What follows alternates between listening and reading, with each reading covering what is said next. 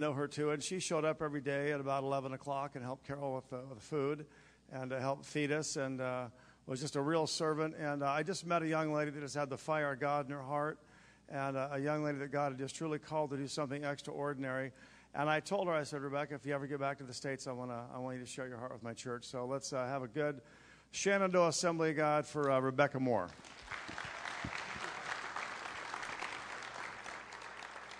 Good morning.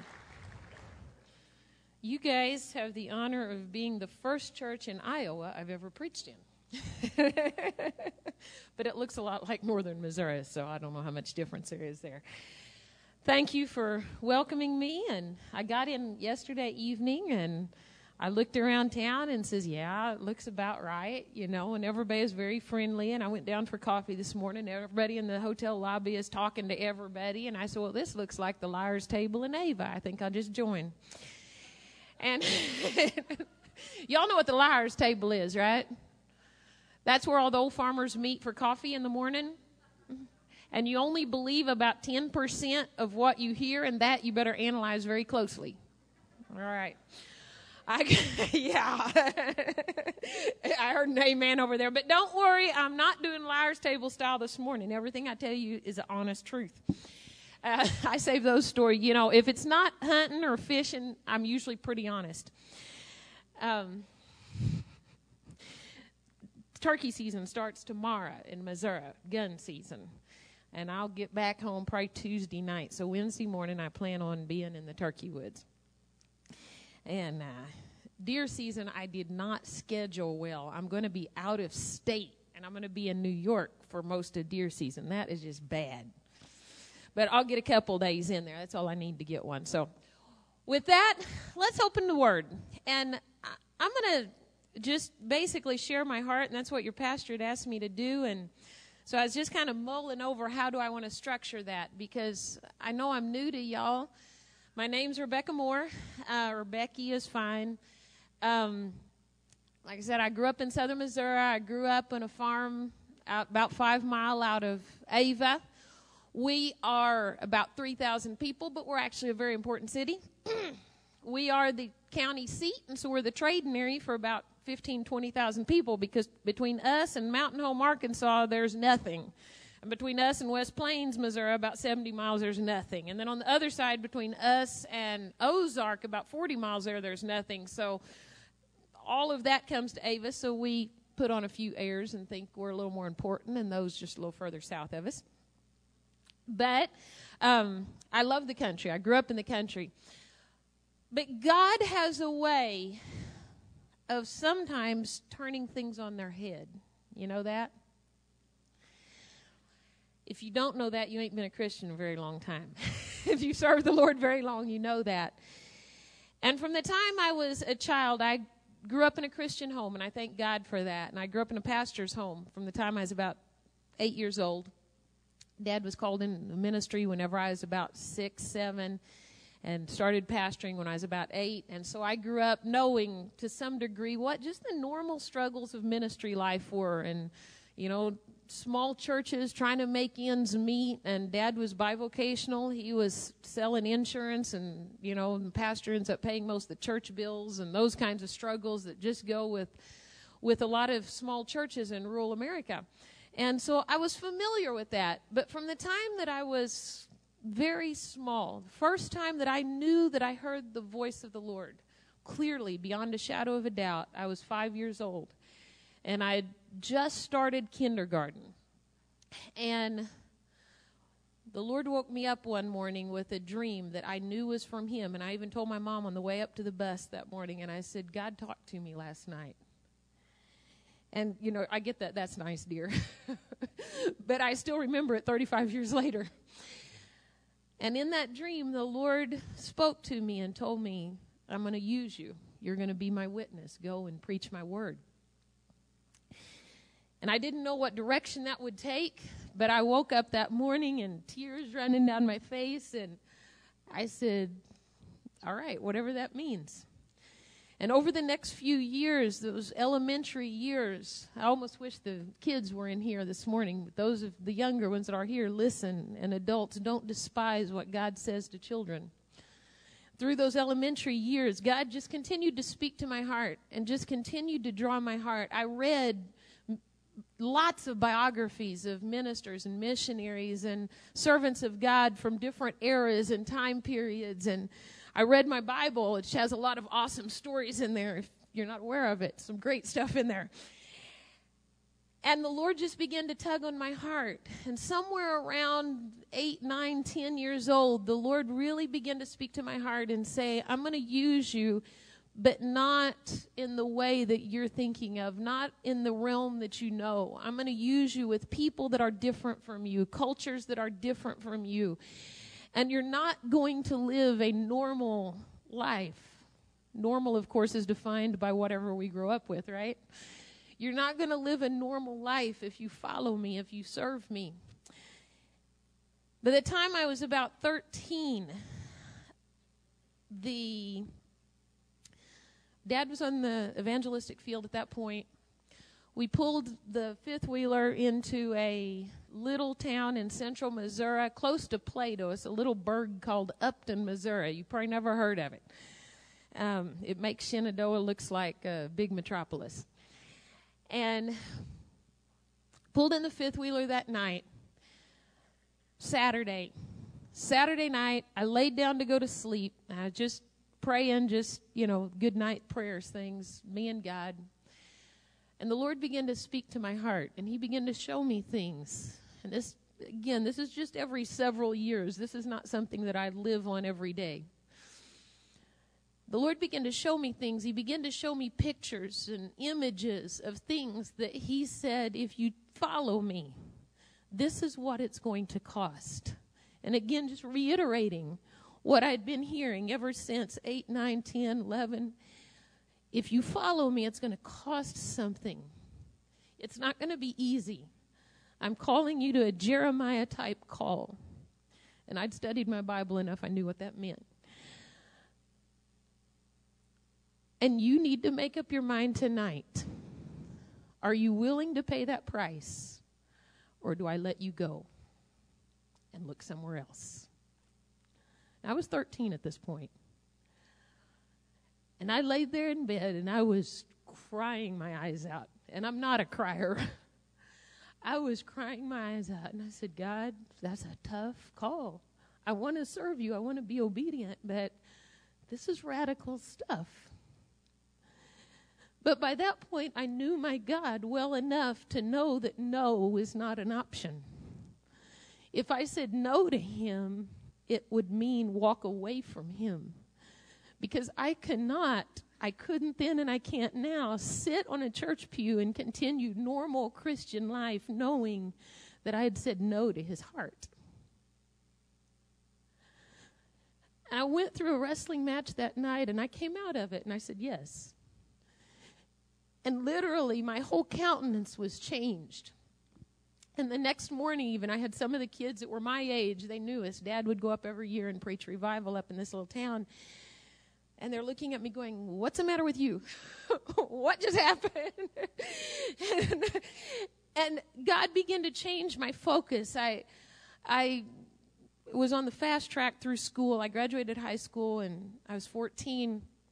I went to Evangel College. I went through there in 3 years between my junior and senior year. So I'd have been 16 at that point. I spent a month in New York. I was doing an internship, and I knew by that point that the Lord was really calling me. First step was to the inner cities. I went, spent a month. I cried the whole month. And God said, this is where I want you. This is the first step. I was only one from Evangel. There was a bunch from upstate New York. One of the girls came up to me one night and was sitting on top of the roof of New York School of Urban Ministry looking over the city and stuff. And I just kept hearing that passage from the book of Micah, the Lord's voice calleth into the city, and who will hear it? The Lord's voice is calling into the city, who will hear it? The context of that passage you can look up is God saying judgment's coming. Who's going to go and warn the city? Who's going to go and warn the city? And she said, I don't really know you. She said, but as we were in prayer today, God just began showing me some things that he has in line for you. And God spoke to my heart and said that spoke to her, and said that you will see his hand in ways that none of us here will see it. And you will see a move of his Spirit in ways we've never seen it. But you will also pay a higher cost and a higher price than any of us here will have to pay. And I said, that's not a surprise. I'm aware of that. I'm aware of that. But I want to talk to you this morning a little bit about, that's the short version of the beginning stages. And for me, it's kind of, I had to think whenever you're, I don't know if it was you or Annette that said, how'd you end up in Equatorial Guinea? It may have been Annette. And I had to stop and go back and start thinking of the process. These are things you share first itineration. I'm in a third itineration. But it was good for me to go back and say, what is the process? How did I wind up here? Isaiah chapter 6. You may know this passage. In Isaiah chapter 6 is the call of Isaiah. And it's interesting, this is not chapter 1 like it is for Jeremiah. This is chapter 6. So it was very likely sometime already into his ministry. He was already enjoying a somewhat successful ministry with a more or less godly king, probably his distant cousin. But when he gets to this point in his life, God says, we're taking it up a notch. We're turning up the heat, Isaiah. This is not going to be ministry as usual. And in Isaiah chapter 6, he has an encounter with God. And I'm not going to read through all that. But by the time he has this incredible encounter with the holy God, as he's never experienced before, this was not a conversion experience. This was a ministry transforming experience. And at the end of that experience, verse 9, I also heard the voice of the Lord saying, whom shall I send? And who will go for us? Then said I, here am I, send me. Look at verse 9. And he said, go and tell this people, hear ye indeed, but understand not, and see ye indeed, but perceive not. Make the heart of this people fat, make their ears heavy, and shut their eyes, lest they see with their eyes and hear with their ears and understand with their heart and convert and be healed. God was basically telling him, I am calling you to a ministry where you're not going to see big results. I am calling you to a ministry where most people are they're not going to listen because it's not a message that everybody wants to hear. If you read the book of Isaiah, that makes sense. You see why most people wouldn't want to listen. But Isaiah, I need somebody that will go and will proclaim the truth into the darkness. I need someone that will step out of their comfortable way of doing church in the palace and will go into the darkness and speak against sin and speak against the schemes of Satan and speak my word and call people to repentance. That's the call that I need for you to step into. That's what Isaiah was saying yes to. And Isaiah says, but how long, God, am I going to have to just do this? And there's no big results. And God says basically until judgment comes, which would be 150 years after his death. But the call of God is not a call to big results. Results are in God's hands, whether they're big or little. You hearing me? But the call of God, and certainly the way I've experienced, has been a call to follow his heart. I spent 12 years in inner city ministry, and again, the verse that just kind of drove me there was the verse out of Micah. The voice of the Lord calls into the city. The voice of the Lord calls into the city. Who's going to go? Who's going to go? And I taught high school in a ghetto school. And I got lots of stories from that, but those aren't the ones I'm going to tell now. When I spent 9 years in New York, 3 years in San Francisco, when I was in San Francisco, I really felt the Lord saying the next step is going to be overseas, foreign missions. But there was no clarity in that. And I kept running into these people and situations from Equatorial Guinea. So when I left San Francisco, I moved back to Ava to regroup just for a very short time. And I went and I picked up an application for foreign missions from the World Missions Department, well, actually from my district. Started there, went through the process, had it sitting on my desk, and Dean Gallion, who's a Southern Missouri District missionary that serves in Malawi, I believe is where he's at now. And he came to our church, and he came up to me afterwards, after church. He didn't know me from Adam. And he said, "Did you ever consider foreign missions?" And I said, "Actually, I have an application sitting on my desk." And he says, "Fill it out. We need people like you." He had heard me teach Sunday school. He says, "We need people like you in Africa." He said, "We need teachers, the biggest need in Africa." And he is in Malawi, where they planted like 1,100 churches in 10 years in the decade of harvest. These huge results. But he says, "We need teachers. We don't have trained pastors. We don't have people that know the word. And we need this all across Africa." The next morning, God woke me up at 4 o'clock, wouldn't let me go back to sleep, and said, "Fill out that application." And I'm like, "Well, let me pray, read the word a little bit." And I just kept hearing in my ear, obedience is better than sacrifice. Forget prayer if you're not going to obey. It doesn't work. And so I got the application. I finished filling it out, and I get to the line where it says, "What area are you interested in ministering in?" And I left it blank. I said, "I don't know. All I hear is go, but I really don't know." And so you go through about a year process where they check out every area of your life from childhood to the current moment when you're applying. And I went through 3 different interviews with 3 different regional directors: Latin America, Africa, and Europe. And each one of them offered me a position. They said, "We have no problem." They've checked me inside and out and said, "We have no issue with your ministry, but you need to hear from God." And each one offered me a position. The one from Latin America, de verdad, honestly, it was like a very tempting position. And it would have been perfect the way my brain ran for my abilities and my background and all of that.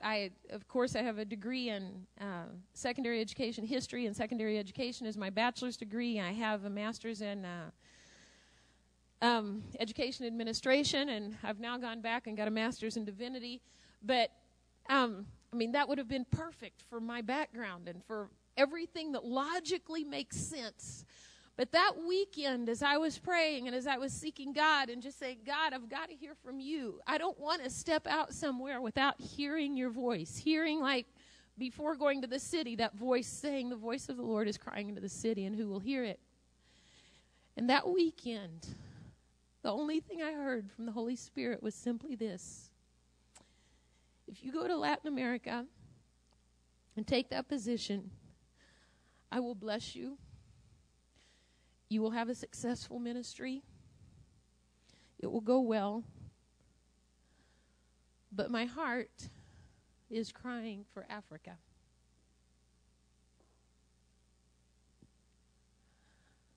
Are you hearing me, church? There were no promises associated with Africa. There was no promise of blessing. There was no promise of everything's going to go well. There was no promise of success as we measure success. It was simply, will you follow my heart? Will you follow my heart into the darkest places on the globe? You see, when I was 14, I'd had a vision that a point would come in my ministry after many years of ministry. I'd been in the darkness. I'd been in this dark underground place. And I came out of it, and I went back, and I was in like a hotel conference center or something. It was a big churchy activity. And in it, I was asked to play the piano, and I sat down at the piano to play. But I kept hearing there was a door right behind the piano. And there was a voice that kept saying in this dream, "Are you going to stay here, or are you going to go back into the darkness?" And in that dream, I got up and I stood at that doorway. And that's where I woke up at. And I knew even at that point that God was saying there's going to be a point come after you've been in the darkness. You've worked in the dark places. And you're going to have to make the decision at that point. Are you going to stay where it's comfortable because you felt some of the pain of the darkness? Or are you going to go back out to where it's even darker? And when I got to that point, applying for foreign missions, I knew I was standing at that doorway. And I had a decision to make. To stay in the churchy culture that I grew up in, that I knew, with all of its issues. I know we have our issues. Or to go back into the darkness. And again, it's like, what can I say? Saying no is not an option by this point in my life. If I say no, it's to walk away from God and never set foot back in the church door. Because I couldn't come in and sit in his presence and worship in his presence knowing that I had told him no. I didn't know beans about Africa. I'd never done a missions trip to Africa. 2004, got on an airplane, I guess March of 2004. It'll be 9 years this spring. I got in an airplane. I was going technically to run the Bible school. The Bible school is very new. The attorneys, Mark and Victoria Attorney, are the ones that had started it. They were leaving because of health problems. And whenever I got there, the first term, they tell you, and I really appreciate Assembly of God World Missions for this, they tell you, first term, we don't expect results. We expect you to learn the culture, learn the language. I already spoke Spanish. I'd learned that in New York. But I was trying to learn Fang because I've been living on the continental portion. I just happened to be in Malabo when y'all were there. Because now I'm the national director over the schools on both sides. But I live in Bata. That's my home base. And so I spent the first term just trying to figure out, get my head screwed on straight and figure out how do you survive in this place. Now, growing up in the country does help, let me tell you. You learn how to take a bucket bath with about 2 gallons of water and wash and condition long hair in the process. That's an interesting challenge. The secret is you wet your hair first, and by the time your hair's wet, everything else is wet. And so then you shampoo it and wash everything else, and by the time you rinse the shampoo out of your hair, the rest of you's rinsed off too. And you use very little conditioner, just enough to get the fuzz out. But we don't have a lot of static over there because the humidity's so high. So if you ladies need some tips on that bucket bath thing, just let me know. I'll help you out on that. You learn when you go into a village, you don't even greet the same way. In our culture, when I walk into a home, whom do you usually greet first? The younger people or the older people? Usually, who's at the door to greet the visitors? Adults in your case, well, in Missouri, it's usually the kids. And when you see a pile of kids, you say hi to the kids first, and then you greet the adults. In Equatorial Guinea, you don't do that. You start with the oldest adults, and you have to greet Grandma and Grandpa first and go down the line for there. And the kids, usually you don't even bother greeting, or it's just a general greeting. If you greet the kids before you greet Grandma and Grandpa, it's lack of respect, and that's sin number 1 in Fang culture is lack of respect. So you learn some of those things. You learn the proper way to eat a monkey. Because monkey, now usually, and I've eaten a lot of them by now, but this last term especially I ate a lot. But it has this, it's kind of like possum. Anybody, y'all got possum up here? Anybody ever cook one? Well, possum has that yellow grease in between the skin and the meat, right? Skin one sometime, you'll find it out. Well, that's like monkey, and it's pretty nasty taste in that grease. But if you just pull the skin off like this when it's on your plate, scrape out that grease, then the meat ain't bad. It's just dark red meat, so you eat it and go on. Gorilla's much better. Gorilla tastes more like beef. And no fat on it.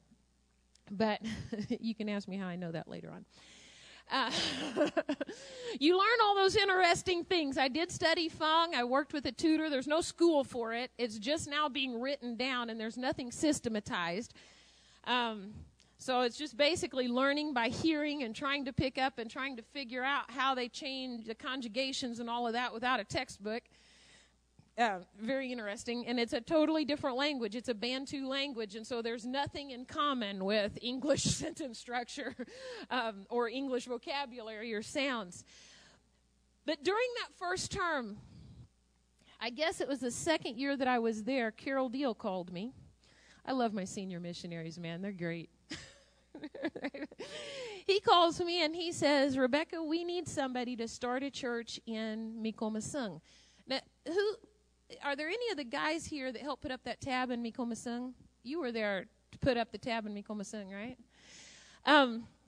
They came up for a date. Did y'all sleep there one night, or did y'all just move on? Okay. They came up one day, put up the tab, and he calls and says, we need somebody to start a church in Mikomasung. And I said, I don't know beans about planting a church. I ain't never started a church before. And he says, oh, it's easy. Now, Carol Deal can say that. he says, all you got to do is just go in and love on the people and preach the word.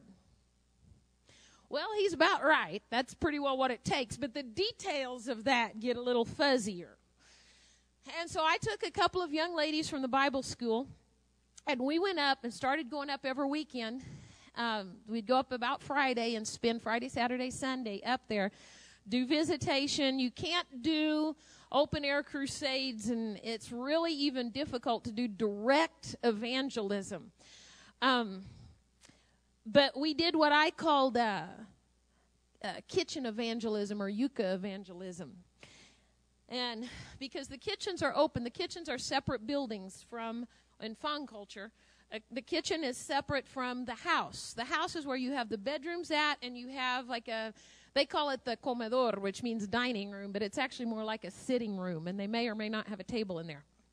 And the kitchen is always open, and the women are in and out of each other's kitchen constantly. And so for 3 more women to walk around going from kitchen to kitchen and hang out and help pound yucca and help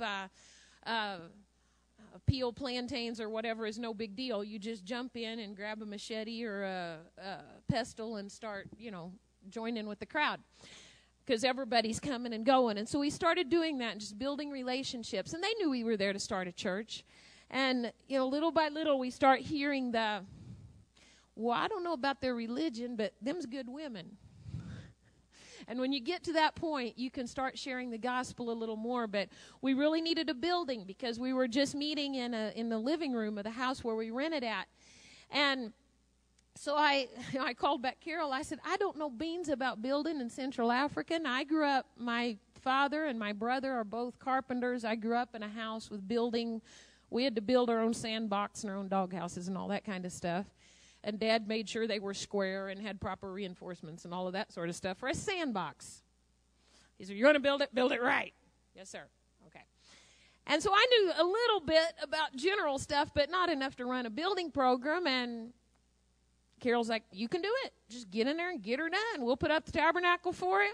And my dad and one guy from my hometown actually came over and helped us pour the foundation and one slab of the floor, and then said, okay, it's all yours. So I used the same guys that had helped us out, and so I set the levels and finished forming the last 3 sections, and we got that floor poured, and we got the walls up, and I don't know how it happened, but I don't even know where to buy rebar, I call Carol on the other side. He was on the island. I was like, I don't even know where to buy rebar in Bato. Where you buy rebar at around here, How do you get it transported up? I have a Land Cruiser. Rebar won't fit in a Land Cruiser. And so all these exciting things going on. I learned where to buy rebar. I learned where to buy cinder blocks. I learned where to buy all of these wonderful things. I learned how much paint cost over there, but I said, next term, if I'm going to have to build, I want to come prepared. And so last itineration, I raised money for John Deere tractor with a brush hog and front end loader and little forklifts and a finish mower, which I haven't got it to the point where I can use that finish mower yet. I'm hoping next term I can use that finish mower. And I took over tab structures for the Bible school because they said, oh, great, you can build. So now we need somebody to build the Bible school. They had a piece of property in Bata for the Bible school. It hadn't been built. And so that's what I was doing this last term, was building the Bible school. But the thing that really touched my heart, this was first term, as I drove through a lot of the countryside, and every place we would go, I always had people in the car with me, and I would ask, is there a church here in this village? And I would just look around, no. Is there a church in this village? No. Is there a church in this village? No. And we would go kilometers and kilometers and kilometers and kilometers. And every place I would ask, is there a church here? No. No. I had 3 or 4 different places that asked, can you come and start a church here? And I had to say no. Not because of the money. Money's easy to raise. We don't have anybody to pastor it. This is the voice of the Lord. Who will hear it? It's not easy. Even the Ghanaians all want to move to Malabo or Bata.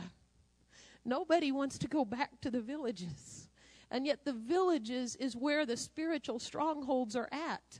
Because everybody goes back to their villages in the summer. That's what defines their worldview. And if we don't reach the villages, we will never effectively reach the city.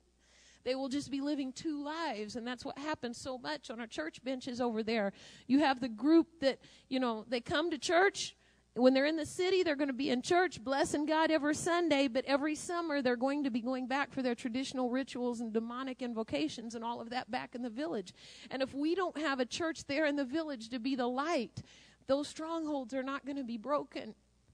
And that just became a passion in my heart that even as I teach, and especially this second term as I teach in the Bible school, I just keep saying, guys, who's going to go back into the darkness? Who's going to go and lay down your rights? Lay down your privileges. Lay down the blessings, such as occasional electricity in the city. Who's going to lay that down and go out?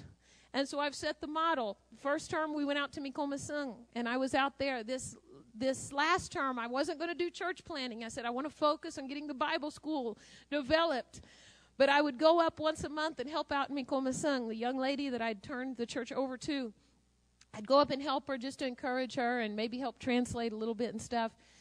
Because she had 3 language groups in a very small congregation. And so she would preach in Fang, and I would translate into either English or Spanish, depending on what the crowd was there.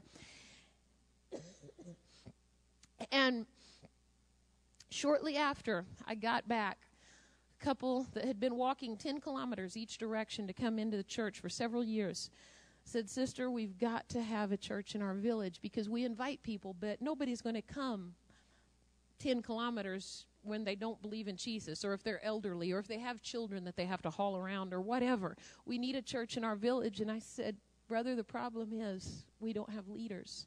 I said, we're going to talk about it, and we'll see what we can do. And as we were driving back to the city that Sunday afternoon, I looked at Purita, the gal that was with me, and I said, I can't say no one more time. I can't say no one more time.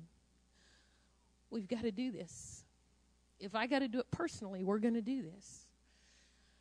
And so we started going out in the afternoons. We'd do the service in Mikomasung in the morning, and then that great Speed the Light vehicle, thank y'all, the Speed the Young folks. We'd go out and to this other village and start having services, and we got hit with everything because that's where the devil's strongholds are at. That's where the heavy-duty encounters take place. We dealt with a lot of the accusations. We dealt with, they're really a political subversive group.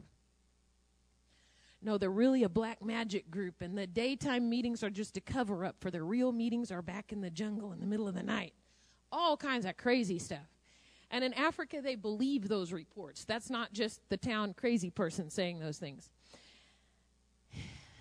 And the Lord began to help. We began to build and just be the light out there. Now, there's no electricity out there at all. There's no supermarket. You eat what falls in the trap or what you get out of the jungle. I mean, that's it's as tribal Africa as it gets. But there's a church there. And as I ended this term, I looked and I said, you know what? What a lot of people look at analyzing what's happened this term, they'll look at the Bible school building that's been built, or they'll look at this or that, or the organizational changes that I've made and all this sort of stuff. But for me, the highlight of this term was simply this.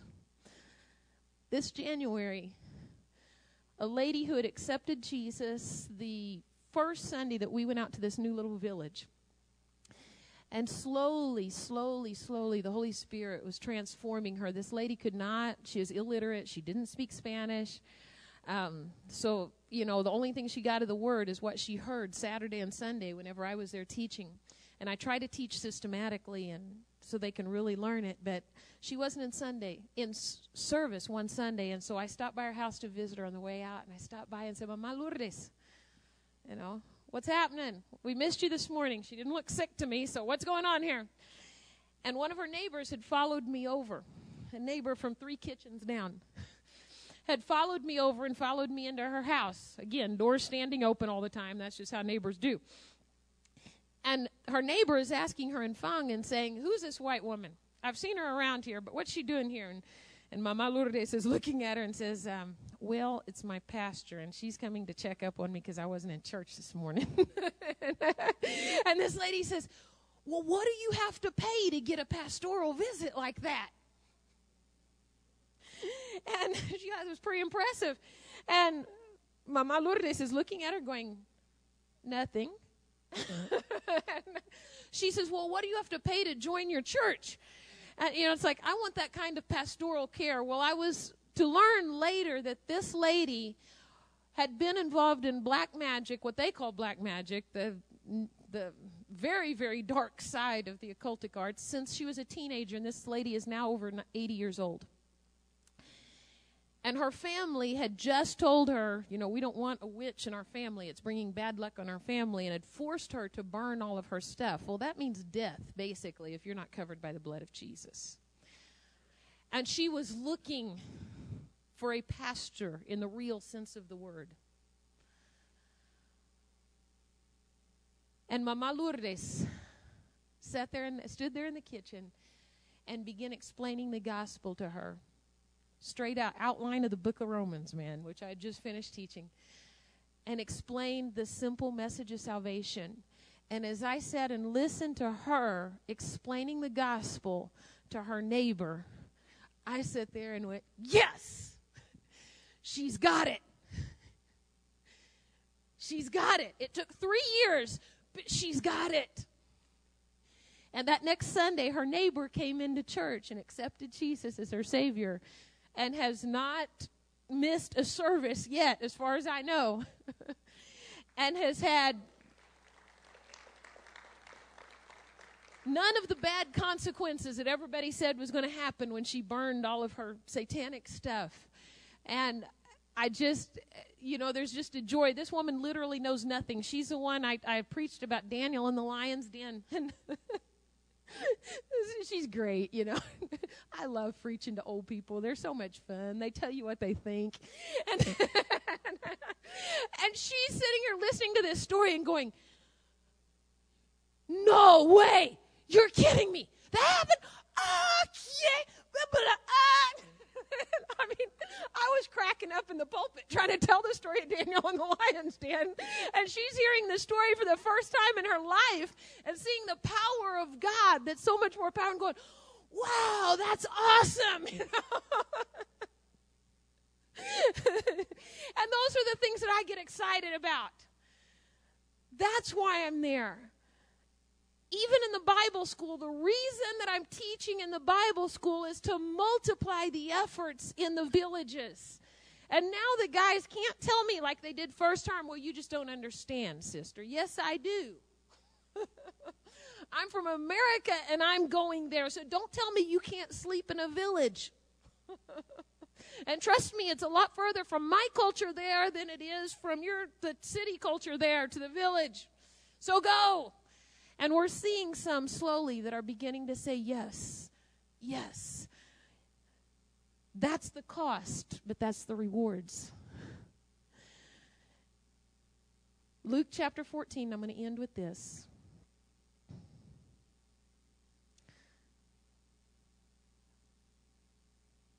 Verse 25. And there went great multitudes with him. Why? Because he was telling great stories, performing miracles, feeding them, taking good care of them. And he turns to the multitudes and he says, if any man come after me, Y'all know this passage?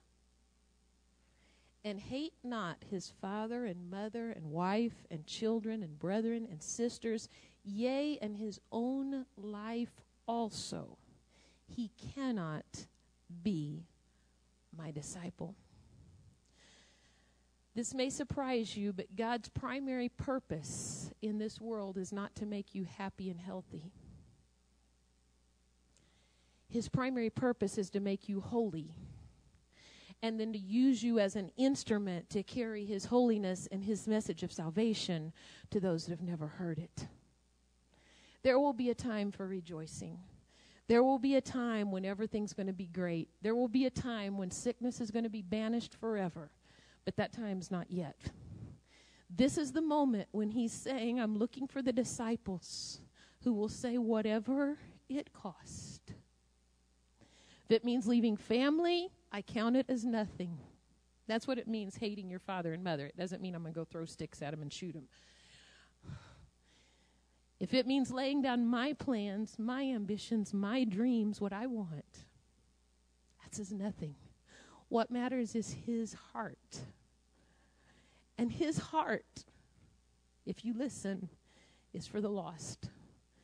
His heart is this, that judgment is coming, because his holiness cannot tolerate sin forever and will not tolerate sin forever.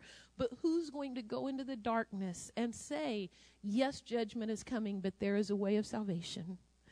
There's provision that's been made through the cross, and take the message of Jesus and stay there and live it and show the gospel, live the gospel in the dark places and be the light in the dark places.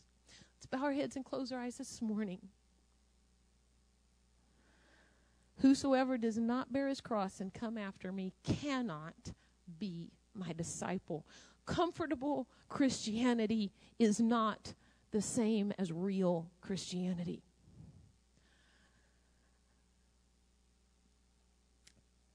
This morning, I want you to hear that call of the Father. I want you to hear the call that says, who can I send and who will go for us? Who will say, I will not count my own life, even my own family, my own dreams, my own plans, what I want. And I don't care how old you are. This is a decision that we make at different stages of our life. Am I going to use my youth for myself? Am I going to use my retirement years for myself?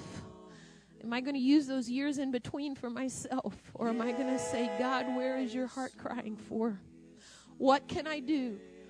Where's the darkness that you want me to walk into and pierce, and let me be the light, whatever it costs. Whatever it cost me personally, whatever it cost me relationally, whatever it cost, I want to go. I want to go. I will follow your heart, whether there are big results or not. I will follow your heart.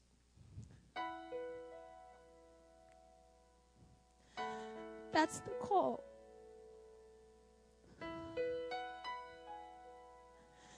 It's the same call that Jesus listened to when he laid aside his glory, his rights as the Son of God, and humbled himself and took on human flesh and became obedient unto death, even the death of the cross. That's the heart cry of missions. That's the heart cry of God. It says, Father, not my will, but thine be done. Use me in these last days, and yes, I believe we're in the last days. Use me in these last days. If God's speaking to your heart, and maybe there's things he's already been talking to you about, especially to the young people I'm talking, but maybe to the older ones, I don't know. And God's saying, I want you to lay down some of your rights and your privileges and your blessings and walk into a new area. You don't go without fear, but you go in spite of the fear. That's what bravery is. You don't go knowing what's going to happen, but you just say, here I am, use me, God. If you want to make that commitment to him this morning, these altars are open. Come and find a place to pray and just kneel down and say, God, here I am. Whatever it costs. Whatever it costs.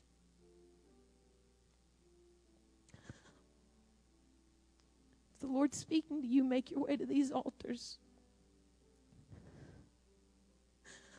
Father, in the name of Jesus, this morning, God, I know that you've just been reminding me of what your call is and your call over my life. But Father, I know it's not just for me. I know this is your heart. Maybe not to go to Africa, but I know it's your heart for the lost. I know it's your heart that the church would lay down our privileges and our rights and walk into the darkness as servants.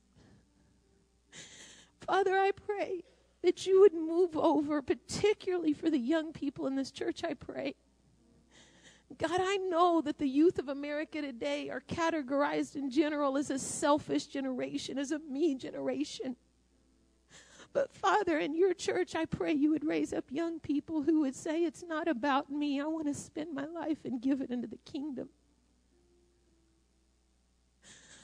Oh, Father, move. Touch our hearts, Father.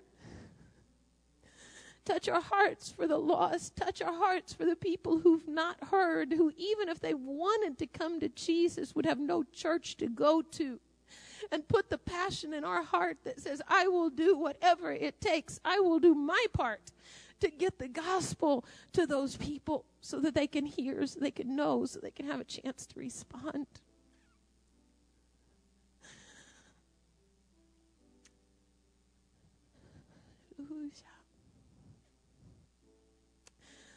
Oh, Spirit of God, move on our hearts this morning. Move on our hearts this morning. Let us hear your heartbeat. Let us hear the cry of your heart. Hallelujah.